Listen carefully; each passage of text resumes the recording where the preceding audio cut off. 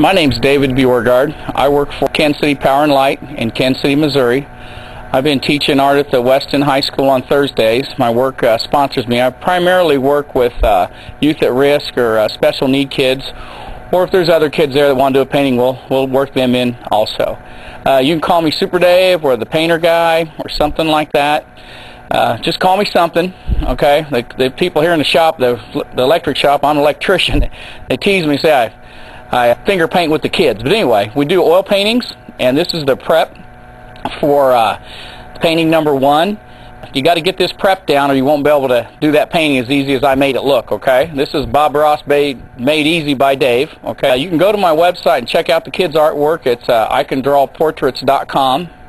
That's icandrawportraits.com. Click on the student art there and check it out. And teachers, that's why I'm making this video, so people can learn how to do this. The results I get are outstanding. I work one-on-one with the kids, 1 kid a week. Anyway, when we enter their paintings every show, they sweep every time, 1st, 2nd, 3rd, 4th place. And I've been doing this for 20 years, so check this out. This is just the prep work. I'll just go ahead and get started on it. All right, what we got here is 22 by 28 canvas from Hobby Lobby. Alright, I get them on sale. When they're 30% off, I go buy them all. My work pays for it, but I try to save them money. What I'm putting on here is I'm using acrylic paint here. It's Apple Barrel or that Rose Art paint. Or if you want to get a little better, get black gesso. It's all the same thing. This is the only acrylic paint that I use, and I use a very thin coat. The painting is all done with oils, but this is just to get the canvas black first, and that's what we like to start with. The kids kind of taught me this. They use these darker paints, and it's kind of fun. But use a thin coat, and if you're like me and you can't stand waiting, just use a blow dryer to blow dry it. But anyway, all we do is we dump this out. This paint's pretty thick, and I use these throwaway brushes, and we just paint the whole thing. I usually use vertical strokes or horizontal. Just keep all the strokes the same. A lot of times, if we're not going to frame them, I paint the bottom of the canvas too. But anyway, that's about it. And then I'll blow dry this, get it dry, and then we start in with the oils. All right, thank you. Well, I'm back here now. We've got the canvas. It's dried. Remember, that's acrylic paint. I did want to mention that when I said I taught at the Weston School in Missouri, it's West Platte R2 School in Weston, Missouri. Everybody calls it the Weston High School, but it's really West Platte R2. Anyway, I've got a canvas here. We've got it black. It's dry, as you can see. It's acrylic paint. Now, these are oil paints that are here. They're Winsor Newton Winton ones. You buy the big tubes at Hobby Lobby. Get them on sale, too, if you want, usually. Saves a lot of money because I go through a lot of paints, so... Anyway, I kind of put them out on this white background so you can see it. You can use butcher paper, wax paper, or paper like this. I'm going to set this, I'll leave it up here for a minute so you can kind of see what I'm doing. What we do here now is I use a refined linseed oil. This paint's too thick, so I drip oil on. I use the oil pretty liberally.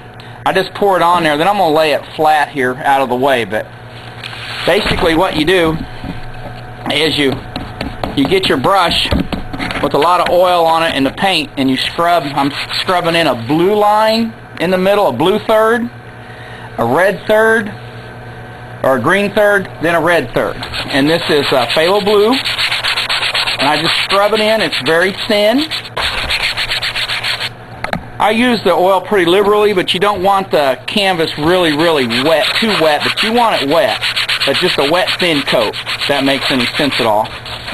I'm just scrubbing it in there all the way across. This is a pretty bright color, this phthalo blue. All of these colors are. They're a transparent paint, all of these. I'm using phthalo blue, sap green, and Lizarium crimson. Anyway, then I'll take some of the blue and scatter it up here towards the middle. Alright. And then what I'm going to do is go right into some more linseed oil onto the brush with green paint. I left the blue on it.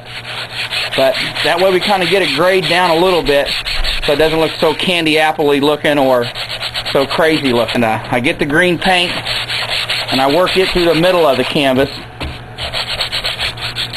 When I got that coated on there, then I go ahead, take some of the green paint and work down into the blue.